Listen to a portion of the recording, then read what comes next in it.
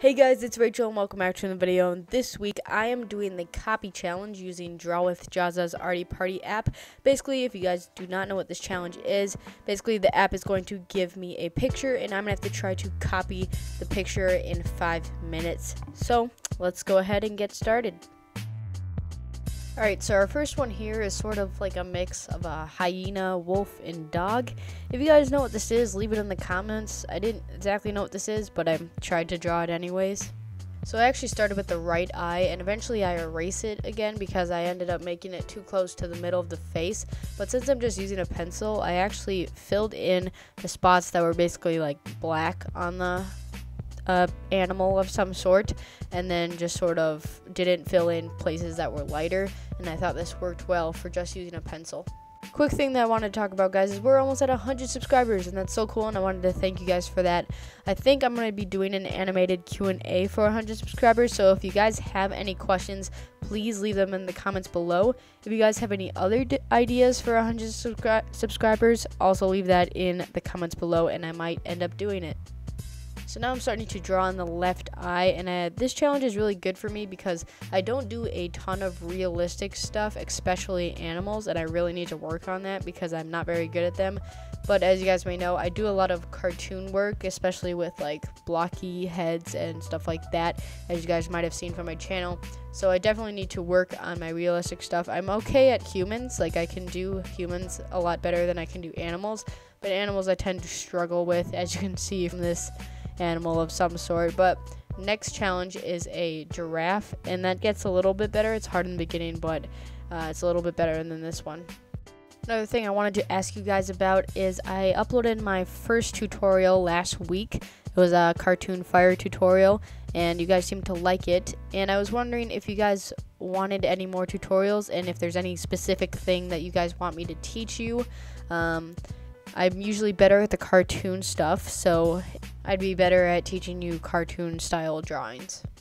So now we're getting towards the end of the drawing, and I'm just starting to fill in the body.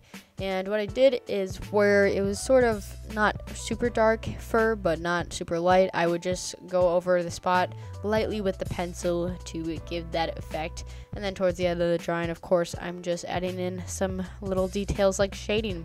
So here is the final product in a few seconds. It turned out okay. It probably wasn't the best out of all of them, but let's go ahead and get on to the next challenge.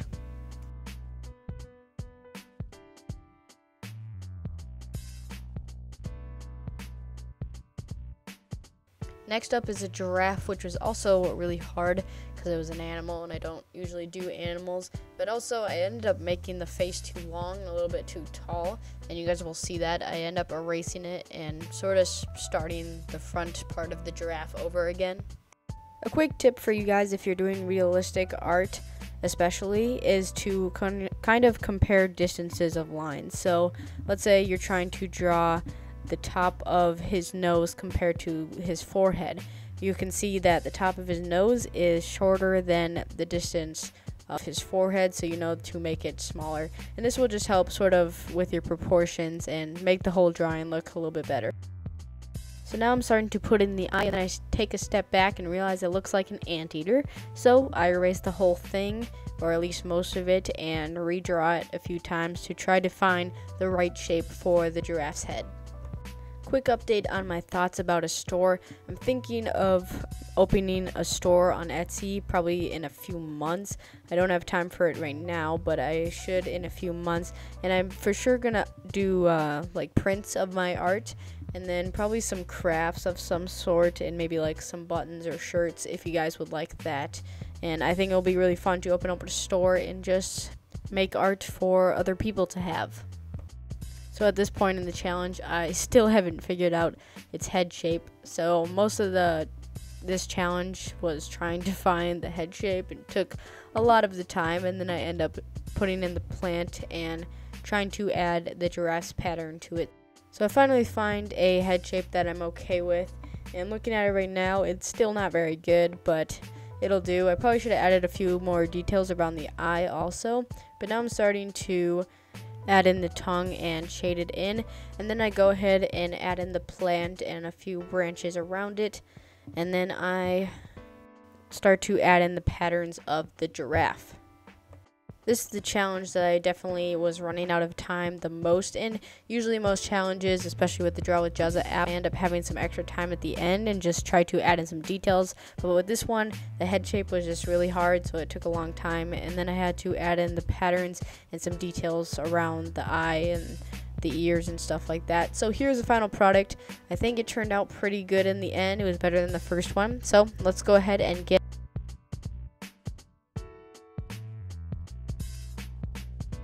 Alright, our last challenge for today is this cabin, and this was my favorite to draw and probably the easiest, and it turned out the best, probably because it wasn't an animal and I draw houses every once in a while. So I'm starting off with the tree that's sort of placed in front of the cabin. I did this because it was a good starting point and gave me sort of like a point of view of everything else that was in the picture. Next, I started drawing the framework of the front panel of the house that's by the tree branch, and I started putting in the window, and I also add in some details like the log of the cabin and the panels on top of the roof.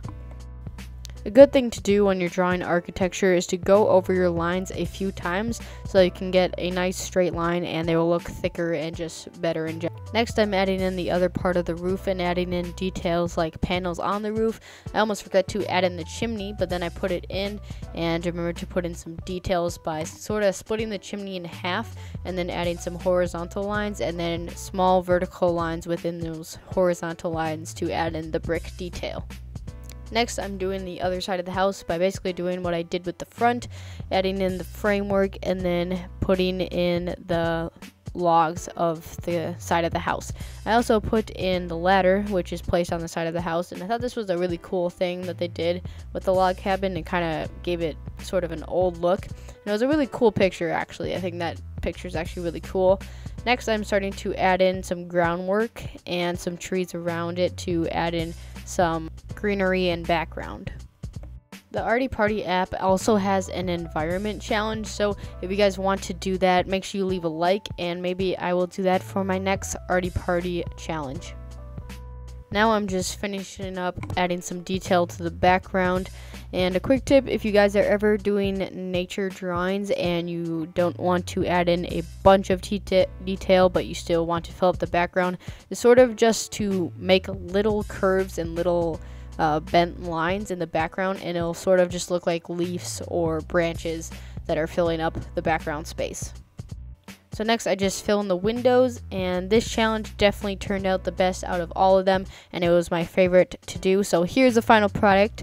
I think it turned out really good, and I loved making it. Alright, so thank you guys so much for watching. If you guys did enjoy this challenge and you want to see more of these, make sure you leave a like, leave a comment down below, letting me know some questions for the animated Q&A for 100 subscribers, and don't forget to subscribe for more awesome weekly art videos, and I'll see you guys next time. Bye!